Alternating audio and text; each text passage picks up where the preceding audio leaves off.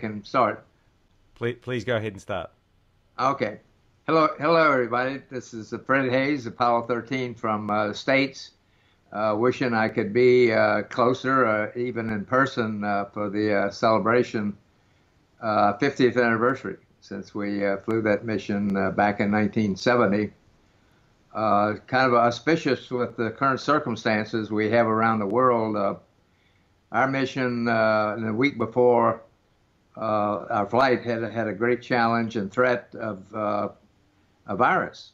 We had all been exposed by Charlie Duke, who had gone to a birthday party with his son, to German measles, which is a virus, although I'll have to say not near as threatening as the one the world is dealing with today. Nevertheless, though, it caused us within the crew a traumatic incident. We were all exposed, and through the blood work and testing, it was determined that Ken Manningly, the primary crew command module, which Jim Lovell and I had worked with through a previous whole crew assignment, Apollo 11. We were the backup on Apollo 11. And here we were already going 13, and Ken was replaced. The decision was made 2.5 days before our launch that Jack Schweigert would replace Ken. So that was a very traumatic decision, and kind of took away for me a little bit of the excitement of going with that. Just seeing how distraught that was, I knew for Ken to have worked that hard to get to this point and then be pulled off at the last minute. But anyway, just should have known then that Apollo 13 wasn't going to be exactly the normal mission. So Ken ended up flying on Apollo 16 and had quite a good space career. He ended up doing a deep spacewalk, which wasn't planned on 13. So I guess out of everybody, he was the big winner. Would you agree? I would agree. I think Ken is not. He really still feels like he wished he'd have been on the mission. He of course served well on the ground where he worked in the special teams that Gene Kranz had set up, particularly with a development of a procedure to turn on the command module. Because since the mothership, the command module was never intended to be turned off ever in flight. There was no procedure on how to turn it on. Normally it was turned on the launch pad with a lot of people involved in support equipment. And so this was the first time ever it was going to have to be turned on the fly. And literally it had to be a great procedure because they didn't turn Jack Schweigert and I on to activate that vehicle until 2.5 hours before entry. So we were sitting there in this cold, dark spacecraft, knowing we're going to enter in 2.5 hours, and now had to power this thing up and hope it would work well. Right. So I'm just curious, as I mentioned before, we do have a number of the Australian tracking station staff on our session today. Did you have any awareness at the time of the global tracking network and the various stations, and do you recall at all during the flight, I suppose you were so busy, any interactions or awareness of Honeysuckle Creek, of Parkes, of Tidbinbilla and those sites? No, I'd have to say I did not. The only thing I knew that something other than normal had been done was as part of the power saving on board to make this 2-day landing craft last 4 days, was we did not turn on our power amplifier. Normally that might have gotten low bit rate, I guess, from the lunar distance, but probably would have not got high bit rate, and certainly not TV when they had the bandwidth for TV. But I suspected that something different was being done on the ground to make sure they got high bit rate data.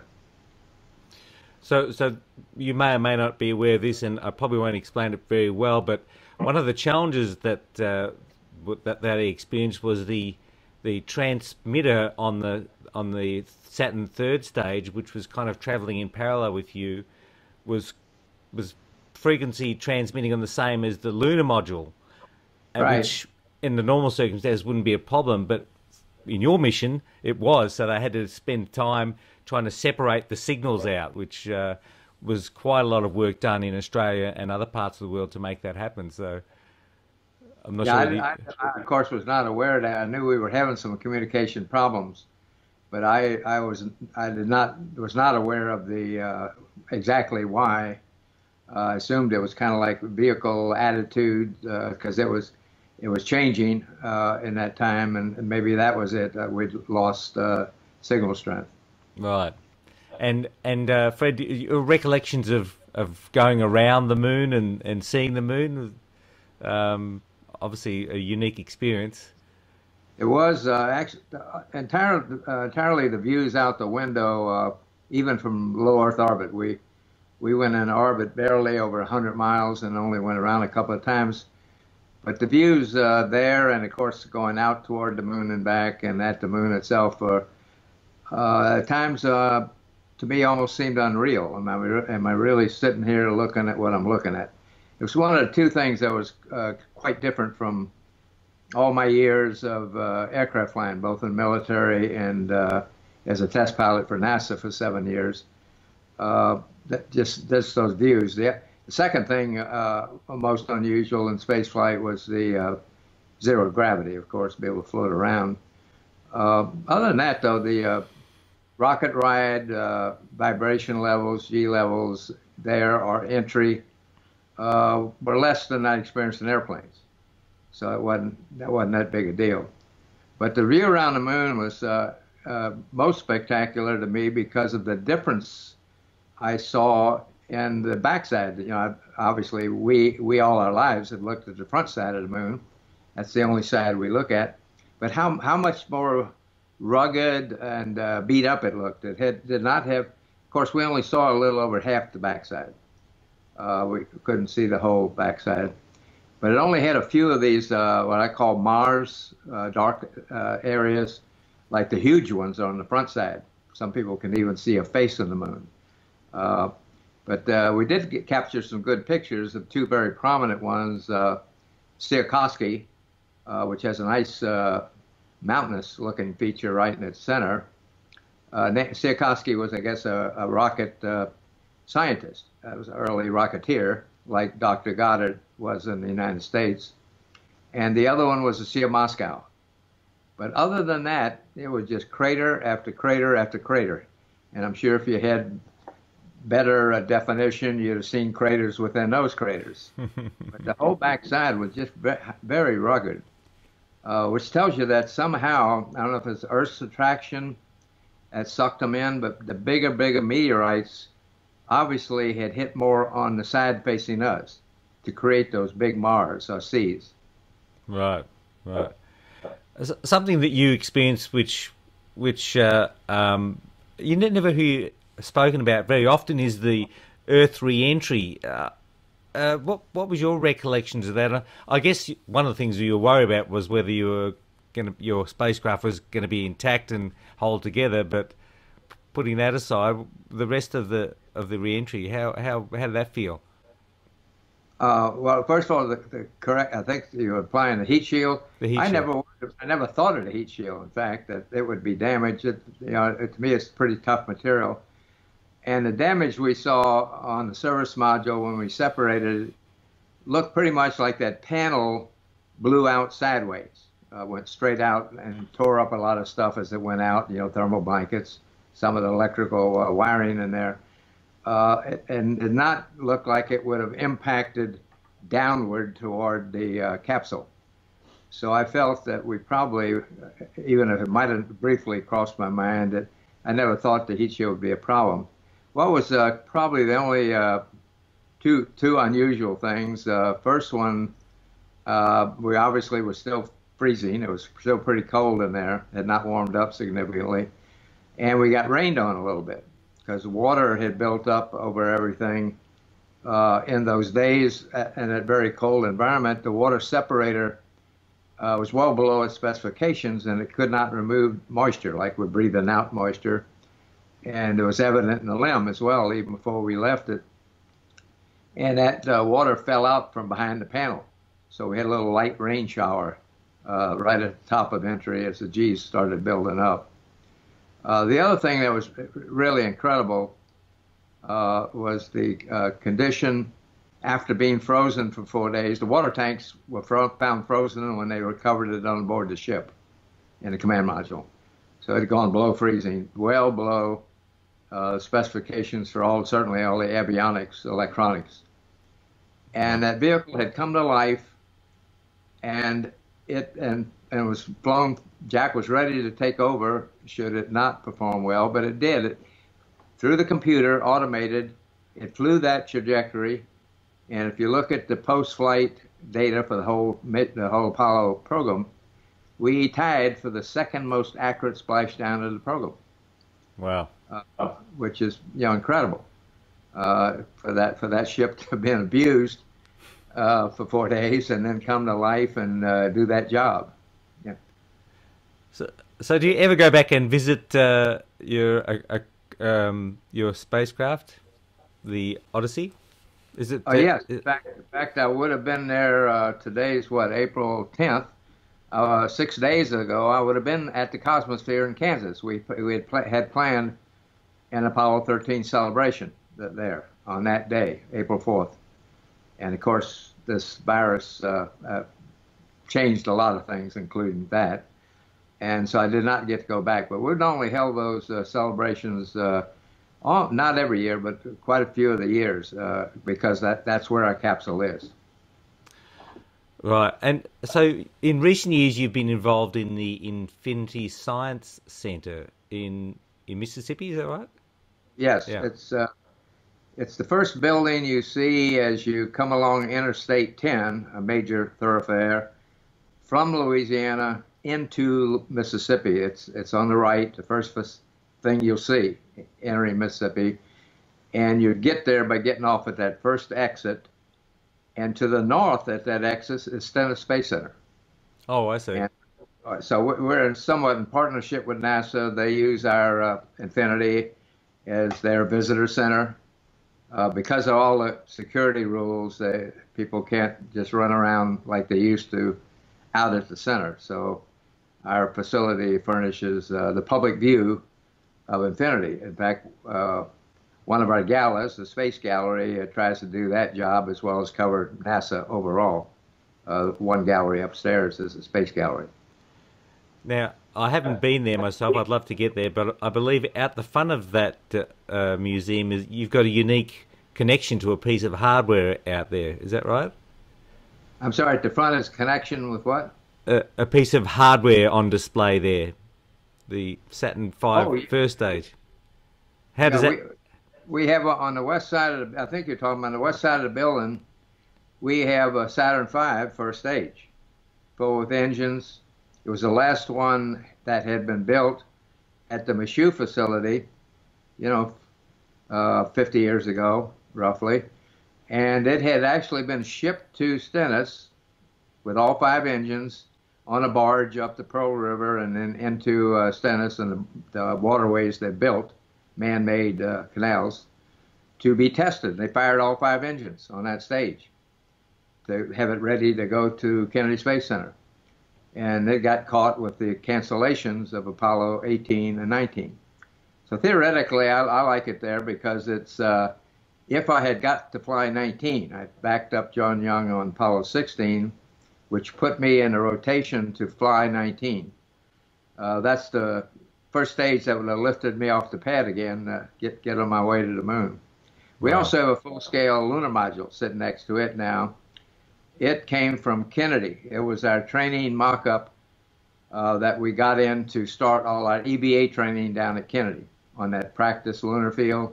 We'd always start in that mock-up to go through all the procedures, getting ready to go out, and then go out on that lunar field and do our 4-hour plus EVA exercise.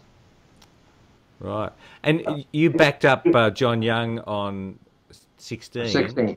16. And yeah. as part of that training, did you fly the lunar landing training vehicle? Yes, I flew it 22 times. Wow. How was that? That apparently that's supposed to be quite a piece of. As Neil has said, at the time Neil ejected, and then after the mission, they were really thinking they would get rid of it. NASA management because they crashed two of them, actually, three of them, and ended up three of them were lost. Joe Algranti jumped out of another one, had a closer shave than Neil. He only got about one swing of the chute before he hit the ground. And Stu Present jumped out sitting straight and level at 500 feet when he lost electric power. Wow. A NASA pilot. So they were ready to give up on that machine. But Neil told them, he said, if you want people to land on the moon, the task and the stress level provided by this trainer is what you ought to have the person have that background experience to do the job right. So Neil's the one who kind of talked NASA management out of that thought. And so all commanders got quite a few flights in the machine. Right. No, it was somewhat dicey in that the way you set up and the task you had put you into a time-limited situation for fuel, just like you would be in the moon. Of course, the exception was you had a bailout. You had a plan B. You could switch out of the simulation mode and then depend and fly on. You got a crew member with you there. And fly on your jet engine and just use the little attitude thrusters and pretty easily land just using the jet engine. So it wasn't as bad as landing on the moon in that sense, at least. For sure, for sure. And after Apollo, you stayed with NASA and helped in the development of the space shuttle, the approach and landing tests. Yes, actually, the way I helped first was I transferred from the astronaut office, and I went to work for Aaron Cohen in the Orbiter Project Office. So I really, for 4 years, I went into program management on Shuttle. And I served on the evaluation team that evaluated the 4 proposals that came in to pick who would build it. Rockwell, as it turned out. And so I was Aaron's technical assistant, if you will, throughout that time, served on the change board, evaluating all engineering changes. I led the ops team, which is a mix of astronauts, mission controllers, our training people, to review the designs as we went through the series of designs. Typically, you go through for the development of a vehicle from program review to system review to preliminary design review to the critical design review that would kind of commit you to build it at that point, cut metal. And so I led the ops team through all the design reviews through CDR on Enterprise. And I led the team on preliminary design review on Columbia. Before then, I got reassigned to the astronaut office and named as the commander of Crew 1 to go now fly Enterprise. So it's very much a womb to tomb experience. I was there from day one of the paper proposals coming in to now get to fly that vehicle for the first time. So I look at it actually as the crowning achievement of my total career. Oh, wow. So during that time, Fred, in the development, design, etc., of the space shuttle, as we now know later on, it failed to meet all of the sort of cost and schedule targets and plans that it had to make it a very economical and rapid turnaround vehicle. Right. Were you aware of that at the time, or was pretty early? See, the fallacy of the what sold Shuttle and to be in that vogue, if you will, was assuming you could achieve a certain flight rate. And at the time, early on, it was thought that we could make 24 flights a year, launch 24 times a year. Now, if you spread 24 flights a year over the same, call it overhead burden of labor, of material, and whatever, you know, the cost obviously is lower. And of course, I think the most in any one year ever flown was 8. I think 1 year. And so that was the fallacy. We also have to realize again, even though we were now in the 70s and 80s, technology still wasn't quite far along to do what we might do today more with that kind of vehicle is automation. even on the ground processing. So we were very, very labor intensive. And if you look at recurring costs, a big part of recurring cost is the payroll. How many people you have employed to make that happen. We also, because of weight drivers, we had Air Force people involved early on, trying to coach us on maintenance and what provisions to make for maintenance that would make it faster, easier, more efficient. And some of those added weight, some of the ways they would have done it that they would normally do on an airplane. And so we threw out some of that might have helped also the situation. So no, I would like to make a B model someday. I don't think that'll happen very soon. But with the learning, learning we have on that first one, we could probably do a much better job in that regard with today's capability, particularly computing power. You have to realize, Enterprise I flew, its computer was like 1 megabyte. Oh, is that right? Yeah, it was an IBM 101 we inherited that had been on the B1 program and the Manned Orbiting Laboratory program, the Air Force program that got canceled. Most people don't realize where we were in computers then. Now you can't even buy anything less than about a 16 gigabyte thumb drive. And it wasn't too long ago you could only buy even an 8 or something. It was big. So computing assets have grown tremendously. We flew to the moon, in 1/10 of a megabyte. Wow. Hand wired. There were no chips yet then. So that was a hand wired machine we went to the moon with. Going back to Apollo 13, did you, I assume, follow the investigation fairly closely about what exactly happened? How did that make you feel, and were you angry that decisions and things had been made the way they were, or was it something else? No, I wasn't angry. It was errors made, like the instrumentation they provided the poor tech when they used the heaters to get rid of the oxygen in the tank. They topped out at a reading at a point well below the red line. So the poor tech was sitting there observing, and of course it exceeded the red line, but the meter didn't track where it had gone to in the tank. So, you can't say that was human error. It was whoever arranged the setup for this exercise they did of detanking one oxygen tank. But this is several weeks before launch, actually, in the wet countdown we did.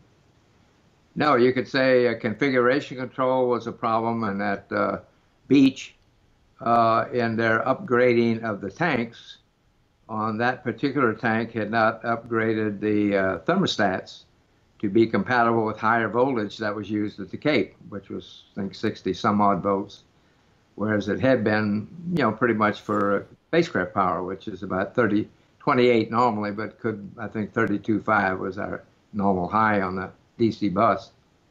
So they missed that. But you have to think again of this world of computing assets and capability.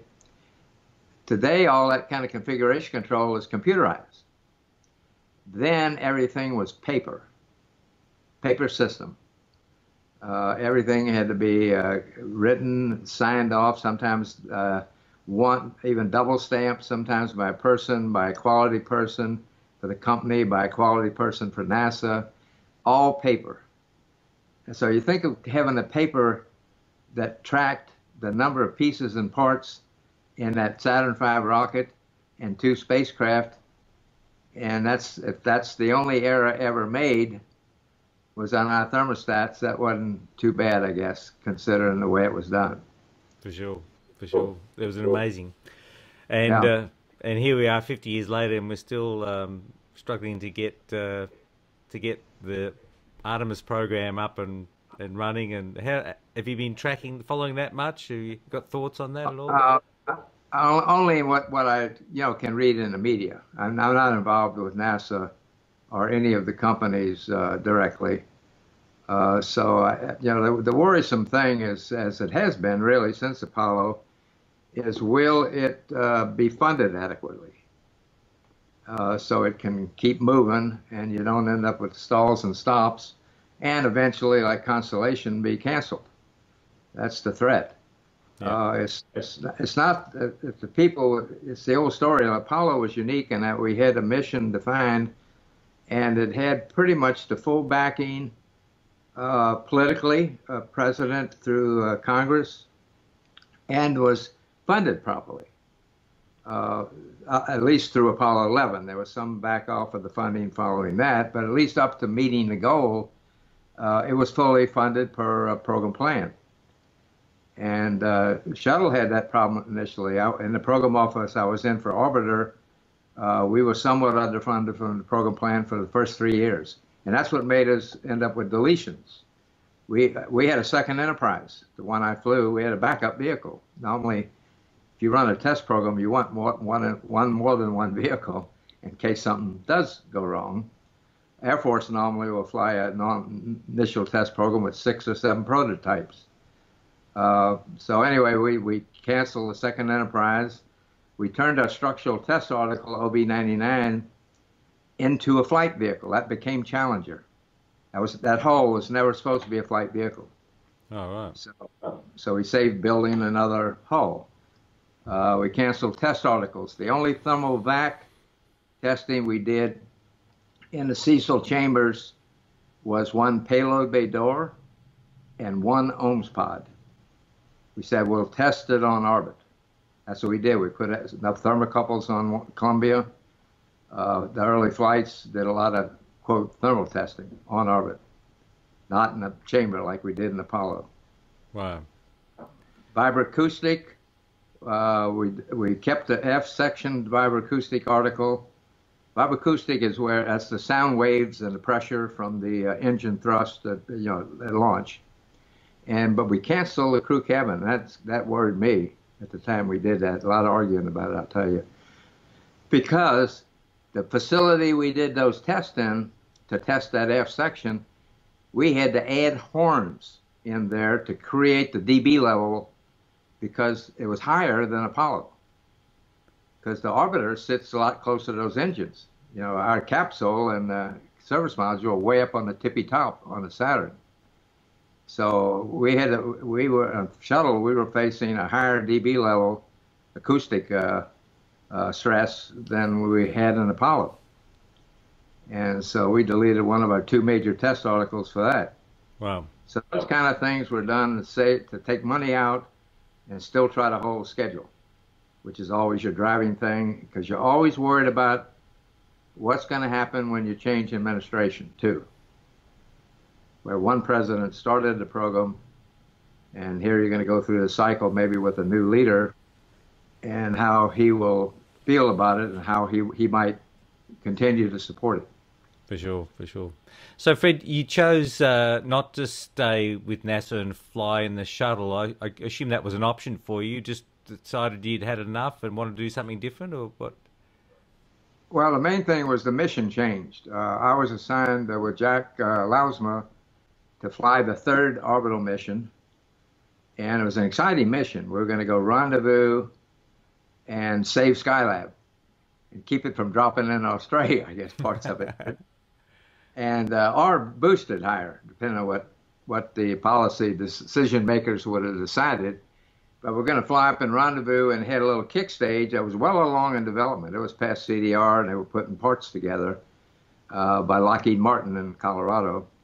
Fly it in a payload bay, and Jack actually was going to remotely fly it over to dock it with SkyLab, and then the people on the ground would actually orient SkyLab the right direction to either posigrade or retrograde to boost it or deorbit it.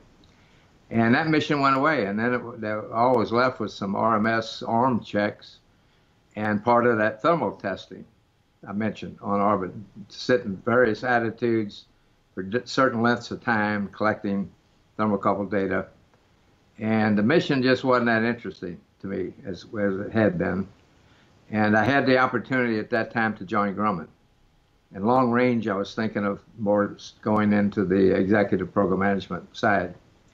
So the opportunity came by, and I took it, and I had 17 good years with Grumman. One of the contracts I had, interesting, one of the large ones was with a team with Lockheed and Thiokol. I turned around shuttles on the ground for 12 years at Kennedy. I had what's called shuttle processing contract for 12 years. And then I actually left the division, a subsidiary company I had doing service business for Grumman, to go to Washington and led a contract we'd want to do the system engineering and integration on Space Station Freedom. So I did that for 4 years in Washington for the early Space Station Freedom, the one that didn't ultimately get built. ISS ended up being a slightly different configuration. But those were interesting times. You talk about short money. That program was underfunded from day one. Is that right? Wow. Oh yeah, it was a horrible challenge to try to hold that thing together. Fortunately, the Russians joined the program. That's what solidified it politically. That had Congress properly funded to eventually get ISS on the road. All right, we're going to wrap up here soon, Fred. I'm going to go back to Apollo. You and I met each other in person for the first time, which was wonderful, back in 2018 at Space Fest. And I'm not sure whether you caught the fact there, but there was one of the exhibitors there had an Apollo computer that Right. they were restoring and getting up and running. Right. Did you have a look at that? I believe you were a bit of a computer expert back in the Apollo era. Is that right? Yeah, I looked at it. I mean, it was a complete machine, and he had a disky, which was the little keyboard that we use with this kind of weird syntax. You had the verb noun kind of syntax, but it appeared to be working. Now, there's no way of checking without hooking it up with some simulation of sorts to say run the entry program and see if you really had all the ones and zeros in the right place in there. But it was, as far as it was a true machine, a flight machine in every respect. Fantastic. All right, Fred. Well, thank you so much for today. Do you want to say your last few words, and we'll wrap it up? Well, I just say again, I wish we wasn't under this cloud, if you will, of this thing, and that we were all free to go back to our normal lives. Because I think that the term used in the States for this staying at home is hunkering down, and I'm getting kind of tired of hunkering down myself. I assume a lot of other people are, but it's unfortunately, I guess, the only way we're going to put this thing to bed and get to the other side. So I wear, feel kind of funny, but I wear a mask and wear rubber gloves. I do have a mask that was a friend made for me. It's actually got a space symbology. Got 6 of them. So it's got actually a rocket that kind of looks like the Saturn V, right about where my nose is. Fantastic. Anyway, I can wear that when I go out. Wonderful. So anyway, have a happy time, everybody, and I hope this your internet works out on the web to have this gathering. Thank you so much, Fred. And once again, thank you so much for taking time. Do look after yourself and your wife, and enjoy your 50th anniversary, however you're going to be able to do it. Likewise, everybody else, take care of yourselves. Thank you so much, Fred. Thank you. Bye-bye. I'll talk to you sometime soon. Okay.